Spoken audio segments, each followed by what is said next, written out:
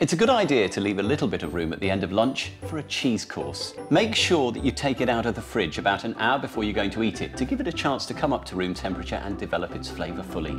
And make sure you cover it too whilst you're eating your Christmas pudding so that it doesn't dry out. I've chosen a Paxton and Whitfield Red Leicester and a cheddar, and it's nice to offer a soft cheese as an alternative too, and of course it wouldn't be Christmas without some Stilton. I like to serve mine with some fresh fruit and a classic chutney.